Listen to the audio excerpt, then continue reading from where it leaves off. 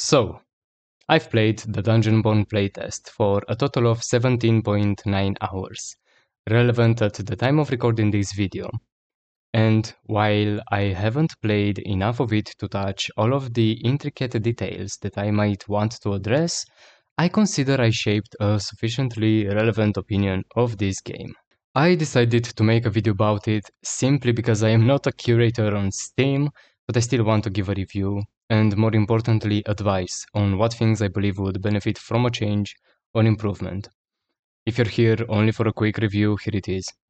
Dungeonborn is a hell lot of a fun game to play.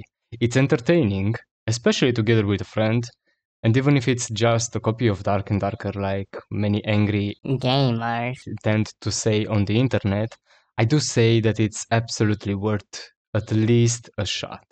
And if you decided to stick with this video for the longer run, it's still more entertaining than Dark and Darker, or at least I found it to be as such, and that's because of two important aspects, difficulty and progression.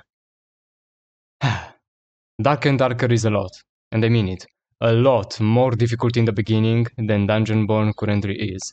The learning curvature is steep, and I came to the conclusion that it is as such because of damage. That is, enemies deal great damage to you, the healing options are few, and you don't deal great damage to the enemies in return. Dungeonborn, on the other hand, handles the difficulty way better in my opinion. Your regular goblin won't instantly kill you with 1, maybe 3 shots, but it also won't take 7 business days to kill you either. Exception will do that specific attack from the ghosts. Oh my god. Oh my god.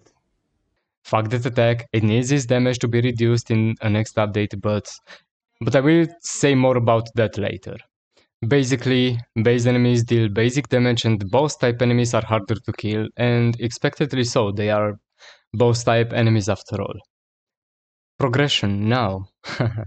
Progression feels stagnant in Dark and Darker, while it feels smoother in Dungeonborn. And that ties into the difficulty because if I am able to escape from the dungeon more often with loot and more importantly with XP, then the progression will be smoother. I managed to escape about, I will say 17, maybe 80% of the times from the dungeons in Dungeonborn, while on the other hand, I managed to escape 1 single time out of the 7 runs that I did in Dark and Darker. And I kinda got the gist of it from maybe run 3 to 4. So in 3, not heavily focused on learning runs, I managed to skip 1 time, 1 out of 3. And that's my personal experience. I know that other people's personal experience isn't the same. But anyway, enough comparison now. Because this video is not a comparison between the two, but I just felt like I needed to touch on this subject at least a little bit. And that is because of the plethora of comments that I found on other people's videos about Dungeonborn, saying that Dungeonborn is just a cheap copy of Dark and Darker, Dark and Darker is yada yada yada, Dungeonborn is yada yada yada. I don't wanna hear anything like that here, unless, I don't know, you consider your opinion to be valuable. I consider my opinion to be valuable, and I express my opinion right here. Anyway, let's get more into what I like, and later into what I dislike or what I found annoying about Dungeonborn. 1. Enemies make sense. You would expect a goblin to be weak, a goblin spellcaster to be slightly more powerful, an insect to be weak, except this motherfucker that studied the art of "you're not going to snipe me and you're gonna hate that." But you would expect a knight in shining armor, a literal werewolf, or a trant. I do not know actually if this is their name here, but they do look like trants, to be more challenging to deal with. At least I did. Also, enemy placements are refreshed between each runs, so there's that. Number 2. Items make sense. Daggers are fast and deal critical damage but don't have range, unless you're a druid and you can throw them. Oh my god. I'm a sharpshooter. Swords deal greater damage and have range, but are slower than the daggers. Unless you're a rogue.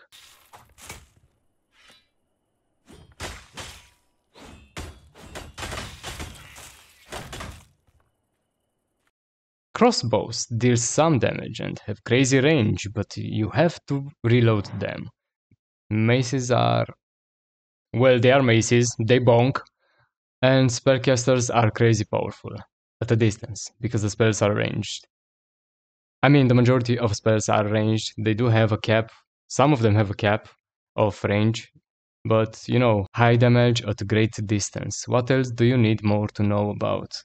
Number 3, the environment is packed with secrets, secret passages, chests, and enemies. Even being in the state of a playtest, the graphical fidelity is very well done. The game isn't hyper-realistic, but it does look good. And you know, graphics don't matter at all beyond a certain point, especially if the game is fun, which it is in this case. And also, the graphics are good enough that they surpass the point where they do matter in a game. Number 4, you can play with friends, which makes the whole experience 10 times better and 10 times more worth it. Number 5, you can transform in a panther.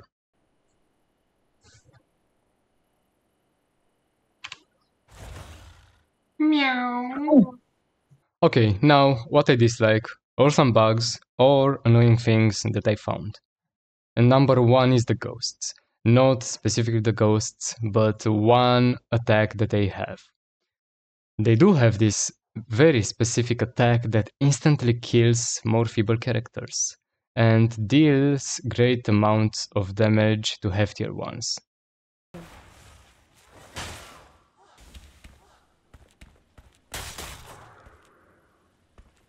Nice. Yes. Unless. Suggestion, reduce the damage at least so it doesn't one-shot squishier classes, like the druid. Chomics have a very rough character hitbox. As such,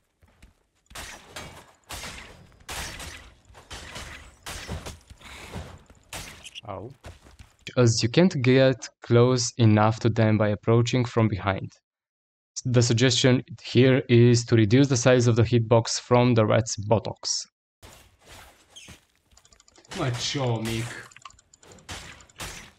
Number 3. Better items are easy to find. Actual good items are extremely hard to find. In many runs that I did, I couldn't find the greater gear in game. I had to buy it from shops. Suggestion, maybe. If it doesn't break the natural progression of the game, adjust the drop and spawn rates. Number 4. It would be awesome if not all animated soldiers would actually be animated. And what I mean by this is give them the mimic treatment. Make it so some soldiers come to life and attack you and some others don't. This adds a little bit of spice in your runs. And talking about mimics. Make it so attacking a chest wouldn't wake the mimic up and won't damage it. I know, but hear me out. I know that in Dark Souls it made it so you would tremble with anxiety at the sight of a chest, not knowing if it will be a mimic or not. But here, mimics are met fairly often in your runs, and they aren't much of a threat. And because they aren't much of a threat, there's that. I like it. But I don't like the fact that you can just quickly one-tap check all the chests from a distance to see if they're mimics or not. It makes them less of a potential, quite scary enemy to encounter. And it's sad. Make the enemies be more fearsome. Not the enemies. Make the mimics be a little bit more fearsome. Number 6. Add more types of weapons and more different weapons for each type. A type being, for example, daggers, swords, maces, spears, etc. It would make the gameplay more interesting, maybe having more fighting styles and build choices to make for your characters. But actually, as I have seen in their last posts on Steam, they actually are going to make this change already, so it's already edited. I already said it. I am going to include it in the review, but you can ignore it. This is already on the way to come. All in all, this is a great game. I love it. I like it more than Dark and Darker, even if many people are considering and will consider it a copy of that game. I believe that it doesn't matter as long as that copy is fun. And this game is fun. Give it a try and who knows, maybe some of the said propositions will be taken in consideration. Anyway, have a good one and see you later, alligators. Ciao, Mick. Te bat copaci în dri. Oh my god!